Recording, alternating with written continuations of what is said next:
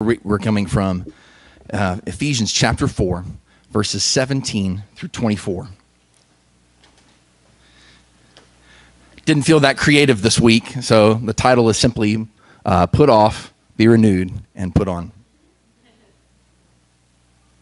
Sometimes, just the titles just come to you, and this one, it just didn't. So those are pretty central words. I think we're going to roll with that.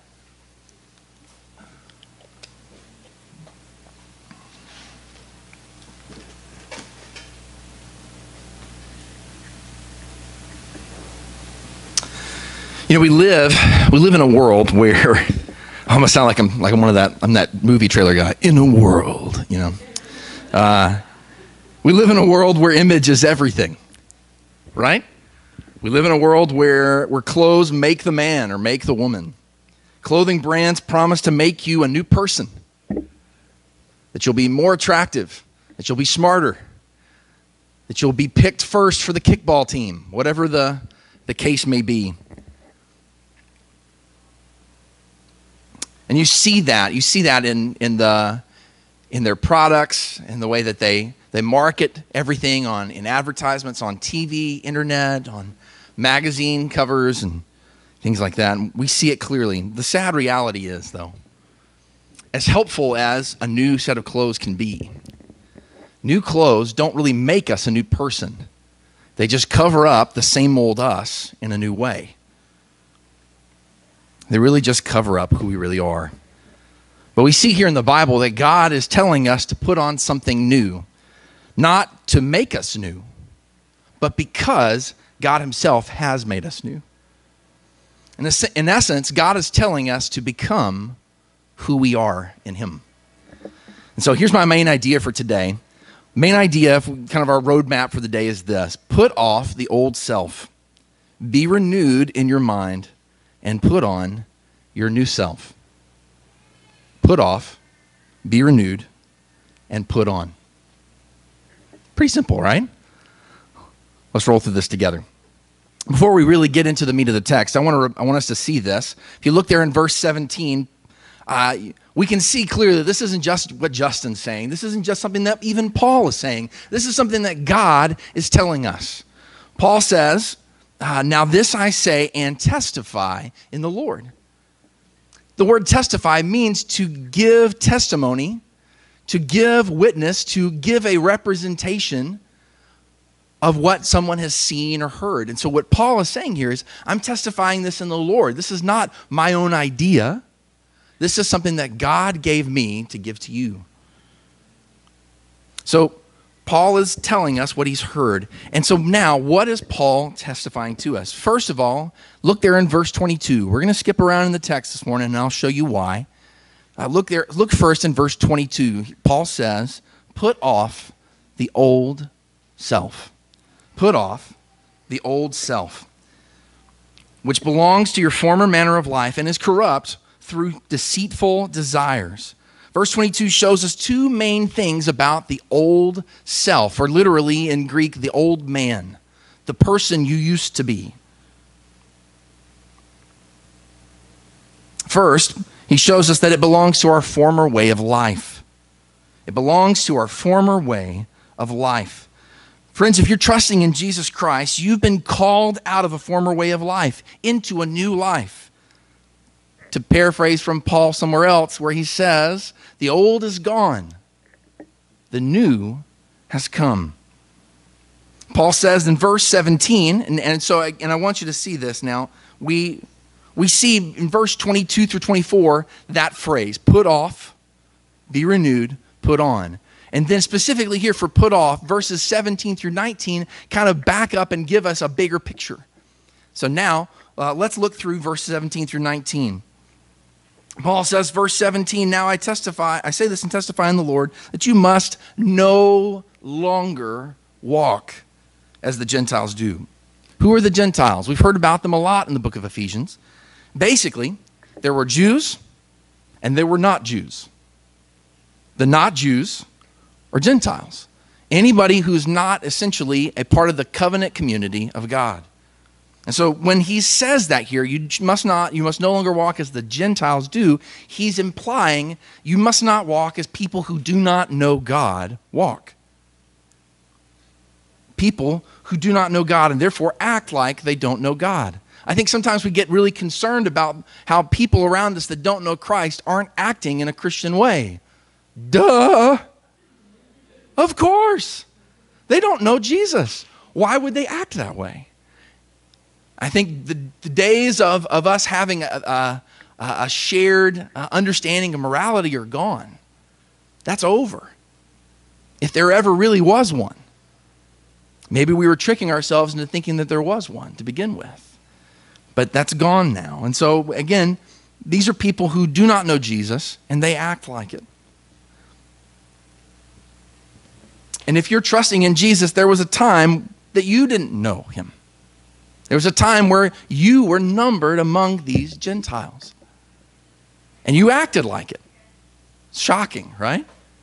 Sometimes it's hard for us to think back to that day. Let me just lay all your doubts to rest. There was a day where you didn't know Jesus and you acted like it. And every person is different. But in this aspect, we were all the same. Before you trusted in Jesus, your life was focused around you, what made you happy, what you thought was right. To borrow from Proverbs, you leaned heavily on your own understanding. And if God hadn't intervened in that life of yours, it would have led you to destruction. Because you see, to live in the old self, to live that old way of life, is to reject God as king. Which means that to reject God as king, we are guilty before him and deserving of his infinite wrath against sin. The old self belongs to our former way of life, and it is corrupt through deceitful desires. It is corrupt through deceitful desires. And we see more of this in verses 17 through 19. You must no longer walk as the Gentiles do in the futility of their minds. Futility means useless, worthless, serving no purpose. Why were our minds relegated to futility? Look at verse 18. It says, they are darkened in their understanding, alienated from the life of God because of the ignorance that is in them, due to their hardness of heart. Hardness of heart refers to an inability or an unwillingness to respond to God's truth. Literally in the Greek, the word there in Greek, it means harder than marble. So I think this is where the phrase, a heart of stone, comes from. So, the phrase, again, heart of stone. This is a hardened heart that leads to ignorance, as Paul says there. Ignorance, being unaware or uninformed of God's truth. That brings, and again, we see this kind of piling upon each other. This brings what? Alienation from God, separation from God. I'm reminded of John 1, where it says, in the beginning was the Word, and the Word was with God, and the Word was God. And then verse 4, again, the light shines in the darkness. In him was life, and that life was the light of men. God himself is our light. And in response to man's sin in the garden, God, who alone is our light, saw fit to remove his light from mankind, leaving us, like Jesus said in the Sermon on the Mount, if the light in you is darkness, Jesus said, how great then is the darkness. Friends, that's where we were. And if you're not trusting in Jesus Christ today, if you're not a Christian, this is what the Bible says about you, where you are right now. I don't say that to hold that over you. I feel like the most loving thing that I can do is to tell you the truth. I would rather tell you the truth and risk you being offended by me than you continuing on in a lifetime of ignorance, a lifetime of not being aware of what God says and the penalties that will come because of this reality. And the result of that, look at verse 19. They have become callous. They have become callous and have given themselves up to sensuality, greedy to practice every kind of impurity. Calluses, that's a fun word, right? Calluses are where the skin no longer feels. It no longer is sensitive to pain, no longer sensitive to feeling anything. And as Matthew could probably tell you, and as I would gladly tell you, we're glad as guitar players that our fingertips are calloused. Because dragging your fingers over wound steel and copper and bronze repeatedly over and over with lots of pressure, it would really, really hurt. So sometimes calluses are a good thing, but sometimes calluses can be a dangerous thing. Having a calloused heart before God is a dangerous thing because it means that as we encounter God's word, as we encounter people who tell us about Jesus, then our hearts are completely unfeeling. They're completely dead and numbed to any kind of poking or prodding that the word of God may be doing on our hearts at that moment. It means that you're completely unresponsive and unaffected by the truth of God's word. And if by sin you've alienated yourself and calloused yourself against the only one who can fill your heart with true joy, then where do you look for joy? And the Bible tells us.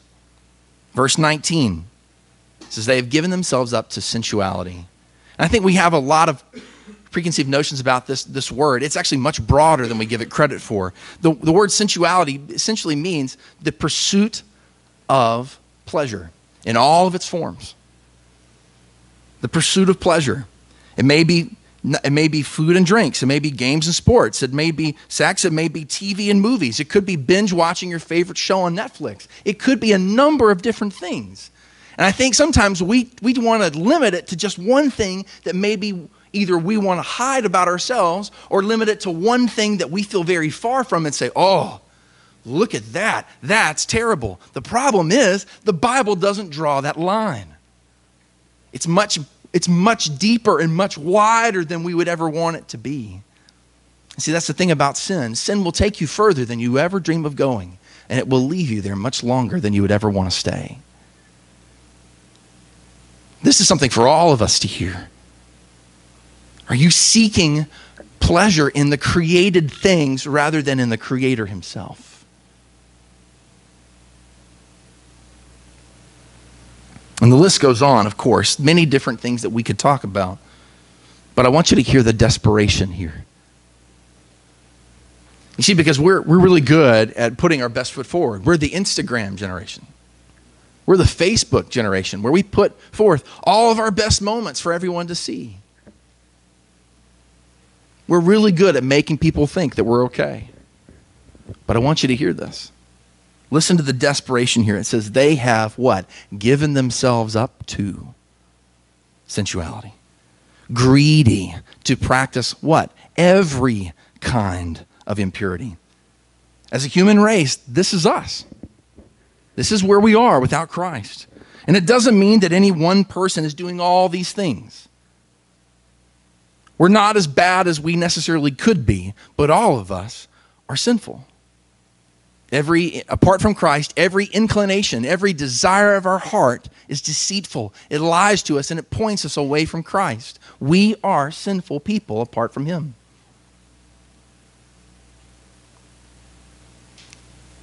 This is the plight of mankind apart from Christ, willfully, continually following the desires from our deceitful, desperately sick hearts. And that's not Justin's words, that's God's words in Jeremiah 17:9. The heart is deceitful above all things and desperately sick. Who can know it? And then verse 10 gives the answer. The Lord knows the heart. God sees beyond your Instagram posts. He sees beyond whatever it is that you're posting on Facebook and Twitter. Endless other lists of social media. God knows your heart. You can't hide from him.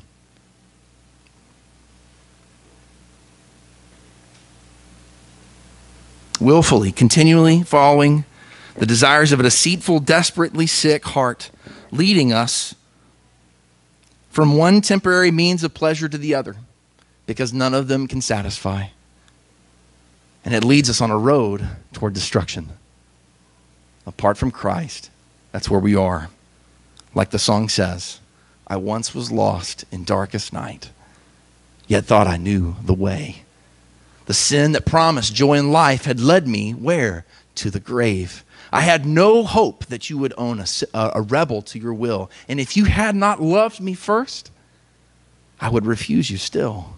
But as I ran my hell-bound race, indifferent to the cost, you looked upon my helpless state and led me to the cross, where I beheld God's love displayed. You suffered in my place. You bore the wrath reserved for me. Now all I know is grace. Hallelujah. My everything, all that I have is Christ. Hallelujah. Jesus is my life. I have nothing apart from him, because if we look back, as Scripture tells us to, we see the desperation, the complete loss of hope that we were in. And yet Jesus, in his mercy and his grace, reached down to that cold heart, that dead heart of stone, and created life. I couldn't work my way to heaven, so heaven came down. You're not a Christian today because you changed your mind or because someone gave you a compelling argument. You're a Christian today because Jesus Christ replaced a dead heart in your chest with a heart of flesh. He changed your heart. You were dead, but now you're alive. And in response to his calling, you did what? You turned from your sin. You put off the old man. And you turned by faith to Christ. Your mind was renewed and you put on the new man, the man or woman that Christ made you to be in him. I feel like I'm stepping on my own toes before I get to the rest of this, but that's what happened. That's where we were, and that's where Jesus has brought us to, into this kingdom of light and justice and truth and goodness, where we are with him. Not just forever, sometime in the future, but he's with you now. Isn't that good? That is good news.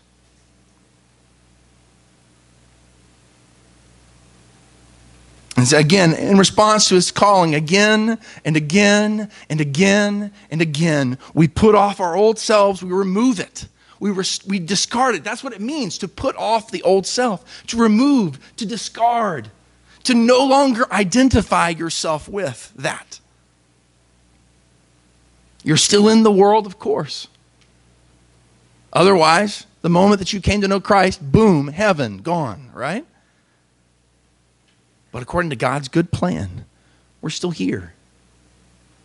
To know him here, to treasure him, and to make his good news, his gospel known. Not just in this room, but in this city, because it's too good to keep to ourselves. In this city, in this country, to the ends of the earth. I have no illusions in my mind about whether or not you're all going to stay here forever. No, we're going to be moving, changing, going. And the gospel goes with us, because whether we are here or whether we are all over the place, we are the church.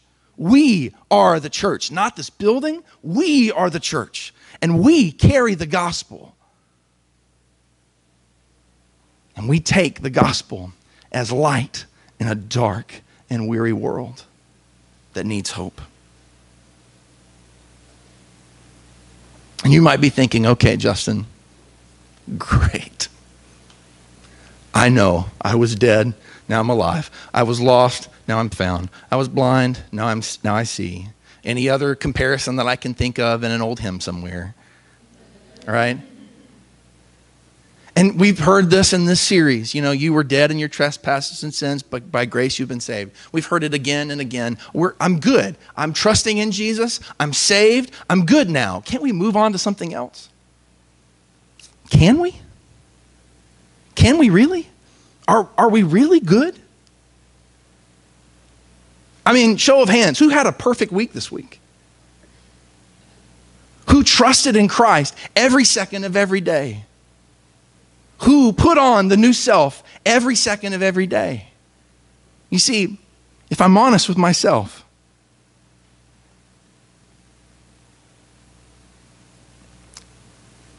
more often than I care to admit, that old self feels so natural, so comfortable, so effortless to put back on, that I find myself clothed in rags all over again.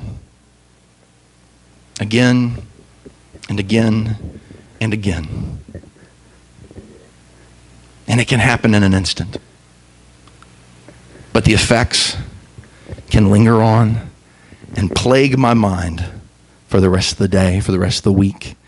You may be struggling with something that happened 7 or 8 days ago. That's how powerful sin is. And Satan would love nothing more for that to linger on in your mind. That feeling of powerlessness. Does it sound familiar? That's what we left behind to trust Jesus. Not because we suddenly pulled ourselves up by our own bootstraps, but because Jesus reached in and saved us. He saved you from that. Don't run back there again. Even Pastor Matthew talked about it last week, how we won't be perfect until we're with Christ in heaven. And so again, I'm so glad that God in his love doesn't just give us this one-time class and then says, hey, you're good. Good luck trying to obey all my commands. But instead, in his kindness, he gives us a realistic picture of that old life again and again and again. Just like a parent tells a kid that that funny face on your wall isn't a funny face. It's an electrical socket, and it can hurt you. I mean, let's get real here. Anybody else think that's what that was as a kid? You know? But God in his kindness,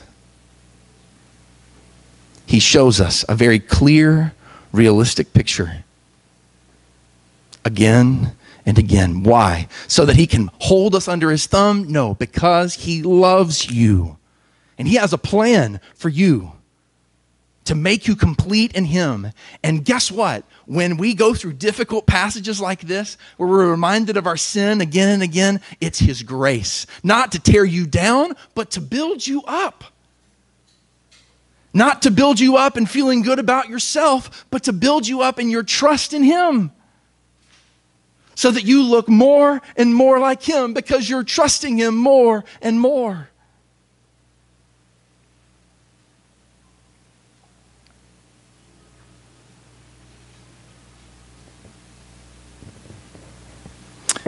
And Paul in verse 20 says, but that is not the way you learn Christ. Talking about that old life.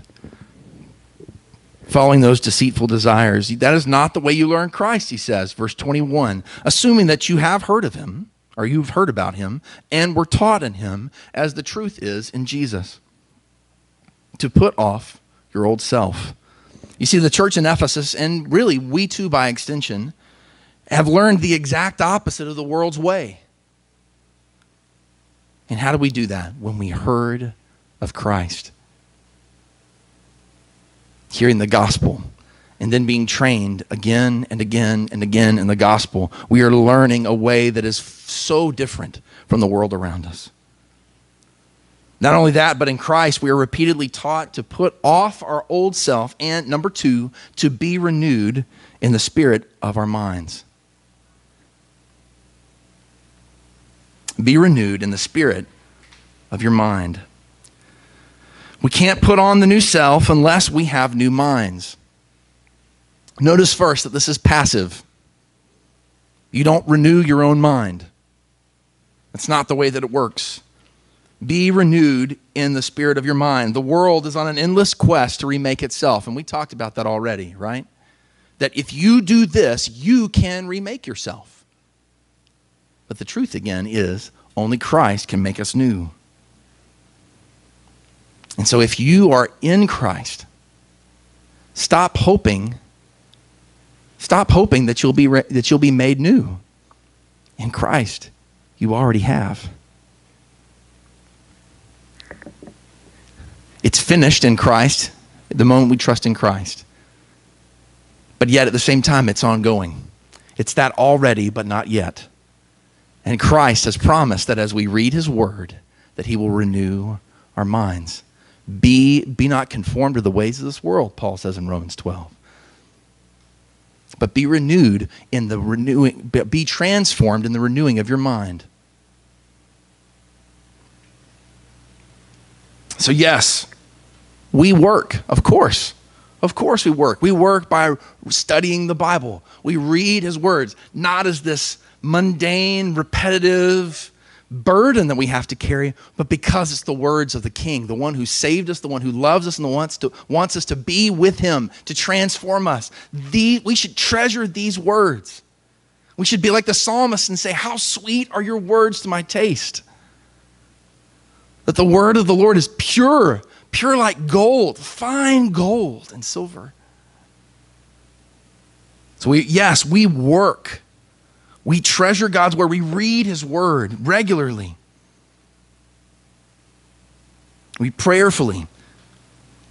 We do it fully, prayerfully, regularly, and expectantly. And we'll talk more about that later. The Spirit of God. And as we do this, as we read the word, God's own thoughts put on pages for our good. God, through his Holy Spirit, the Spirit of God, takes the thoughts of God and the word of God and infuses the mind of God into the people of God for the glory of God. Isn't that good? That's why we must read the Bible regularly, fully, prayerfully, and expectantly. But it doesn't stop there. We're to put off our old self, to seek for God to renew our minds, but we do something more. We don't stop there. If we stop there, we've still missed it. We put on, number 3, we put on the new self. You see that there? He says, put on the new self, verse 24, created after the likeness of God in true righteousness and holiness. What does that mean? What does it mean to put on the new self? Let's look at verse 24.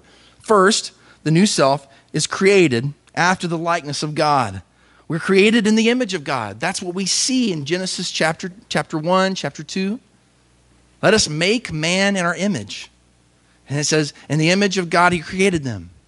Male and female, he created them. The world is trying to convince us. Sorry, I got ahead of myself. In Christ, God is restoring us because we were twisted and marred by sin. That image of God was twisted and marred in sin. And in Christ, we are being remade. We're being remade into what he created us to be, to reflect him to all creation. So, in essence, again, God is telling us, become who you are. Become who I created you to be. And what does that look like? And it's going to take us weeks to unpack that. It's basically the rest of the book of Ephesians.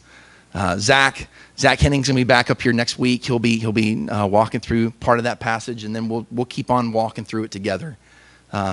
It's about to get super practical up in here. It's going to be good. I'm excited. So it's going to take us a couple of weeks to get through that. But look how Paul describes it here in verse 24. Two key things here. First, in righteousness. A couple of key things here. Verse 24, in righteousness. Created after the image of God in righteousness. Doing what's right. And holiness. Being completely separate from sin. And what adjective does he use to describe all that? In true righteousness and holiness. True righteousness and holiness. True, meaning that it corresponds with what actually happened. You know, truth is becoming a very unpopular word in our world. The world's trying to convince itself that everyone's worldview is equally valid. This is not a new thing. This has been happening for quite a while. And to challenge that by making what we've now heard referred to as an absolute truth claim, to do that is labeled offensive. Out of keeping with the rules of society. even might be considered foolish, closed-minded, bigoted. Needless to say, the world's view that all worldviews are equal and that there really is no absolute truth, if we think about it, that in itself is an absolute truth claim. Let you think about that later on today, right? When you say there's no absolute truth, you're saying that your own statement is true. Yeah. But with that, the truth is exactly what John said, or what Jesus said in John chapter 3. And this is the judgment, Jesus said. The light has come into the world, and people love the darkness rather than the light, because their works were evil. For everyone who does wicked things hates the light, and does not come to the light, lest his works should be exposed. But whatever does what is true comes to the light, so that it may be clearly seen that his works have been carried out in God. Friends, the Bible is clear. You cannot have true holiness and true righteousness, no matter what this world says. You can't have true holiness and righteousness apart from knowing God through Jesus Christ. Jesus Christ is the way to God. He is the way, the truth, and the life, and that no one comes to the Father except by him. So if you're not a Christian today, I'm not here telling you just to simply give up bad things, bad actions. I'm not just telling you to lay down bad things and to pick up good things. But instead, I'm begging you to lay them all down for the best thing, knowing God through Jesus Christ. Find pleasure forever in him and watch as he transforms your mind and your life. If you're a Christian, you came to Christ by turning from your sin and turning to Jesus Christ by faith. This starts a pattern, again, of the already but the not yet. That continual walk as a Christian of turning from sin, turning to Christ, putting off the old self, putting on the new self in Christ. And it's all done by Christ in you through your work. And I want you to hear that. We could come out of this with two very dangerous ends of the spectrum. One, it's all on Jesus. I don't have to do anything. That's wrong. We're commanded to work. Or we could come out thinking, I have to work, and I can't ask Jesus to help me. I have to do that to get his approval, and that's not right either. Instead, look at what Ephesians chapter 2 says. Or sorry, not Ephesians chapter 2, Philippians chapter 2. I don't think I have a slide for this, so you'll have to listen. Philippians chapter 2, verses 12 through 13. Work out your salvation with fear and trembling.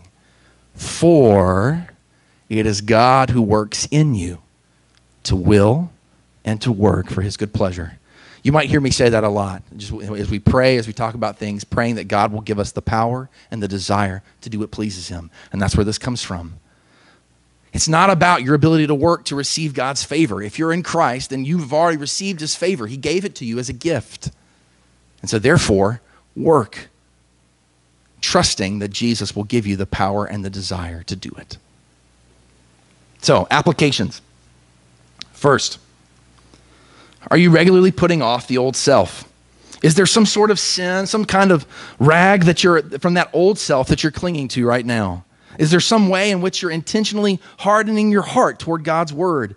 Bitterness towards someone, greed, gossip, selfishness, pride, seeking physical pleasure in one of a number of ways, instead of seeking eternal satisfaction in Christ. I'm reminded of Jeremiah chapter 2, verse 13, where God says here, my people have committed two evils. They have forsaken me, the fountain of living waters, and have hewed out cisterns, jars, water jars for themselves, broken cisterns that can hold no water. Essentially, we're taking the fountain that's never ending, and it will supply all of our need, and we're saying, forget that. And I want to bend down and try to suck water out of the dirt.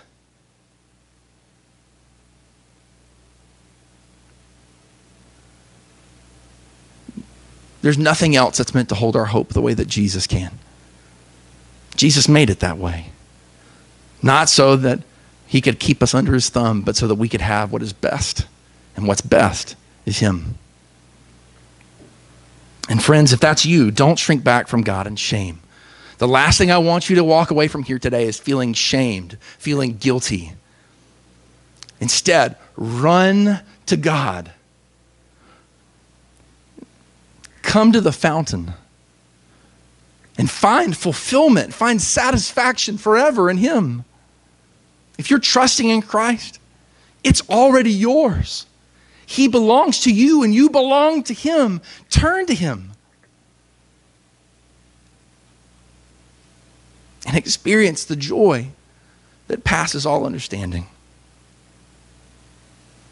So are you regularly putting off the old self? Are you regularly being renewed in the spirit of your mind?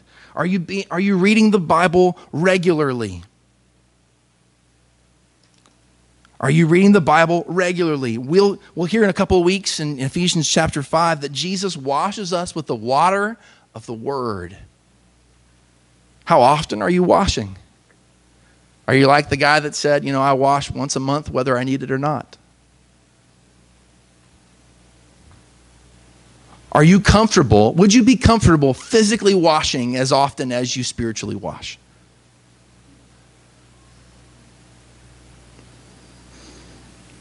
Maybe you're not a very disciplined person. I completely get that.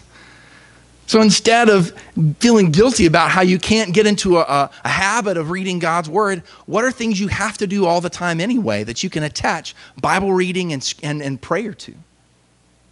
Just piggyback them on something you're already doing. It helps. It really does. Are you reading it fully? Not just are you reading it regularly, are you reading it fully? Are you reading the entire counsel of God's Word? Or are you just reading a little bit here or a little bit there, things that you're comfortable with, things that you know? I know. Deuteronomy and Leviticus, they're tough. The minor prophets, they're tough. But it's a part of God's Word, and all of Scripture is God-breathed and is profitable for us so that we may be equipped for every good work.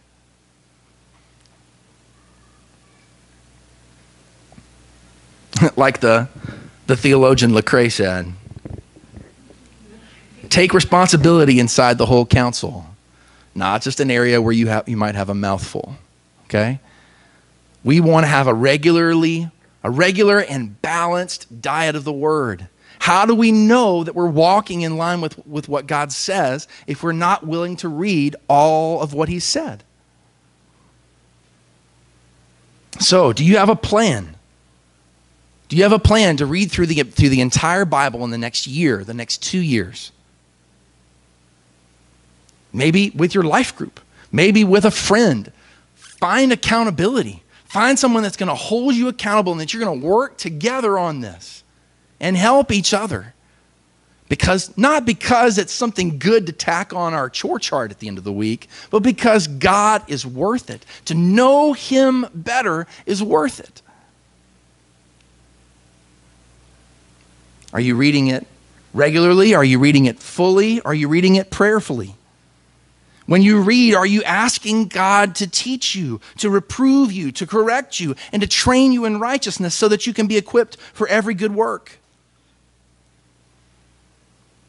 And then lastly, are you reading expectantly? I think we missed this one. We might do it regularly. We might even do it fully. We might even do it prayerfully. But sometimes we'll do that, and then when we get to reading the Word, we completely forget that we've asked God to do these things.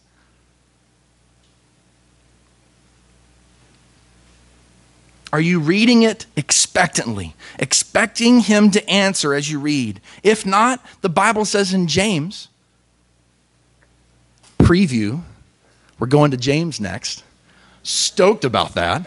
But the Bible says in James that if you pray and ask God for things but don't expect Him to answer, you're setting yourself up to be a double-minded person, unstable in all your ways, and that you shouldn't suppose that you'll hear anything from the Lord. What a terrible way to live. And yet I fear that more Christians than not live in that cycle. We pray, but we don't pray specifically. And even if we pray specifically, sometimes we don't expect Him to answer. What a horrible way to live, with no assurance and no hope, even though we're in Christ. You've asked him for it. Trust that he'll answer. And that whatever he answers, that it's for your good.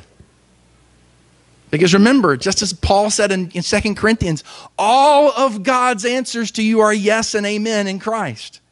It just might be yes to something else than what you're asking. And so his yes to something else might sound more like a no to you now. But it's for your good.